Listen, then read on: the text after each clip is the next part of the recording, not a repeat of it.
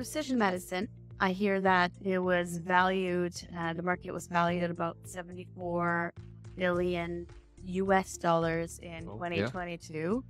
And it's estimated to grow to 174, if I remember correctly, by 2030, which is roughly almost 12% growth. And oncology and rare disease having the bigger chunk of that growth or leading the growth.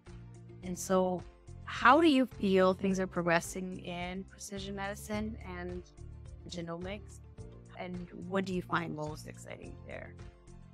So first of all, I wanna maybe correct a misconception about precision medicine. Precision medicine or personalized medicine. When you talk about that, everybody only think about genomic side of precision medicine. We are missing lifestyle and environmental. All of those investments you mentioned, they are on genomics, or a bigger one, omics, is proteomics, metabolomics, microbiomics, all of those biomarkers. All of those investments is only in that one of the four main data component for precision medicine. This is omics, health data, lifestyle, and environment.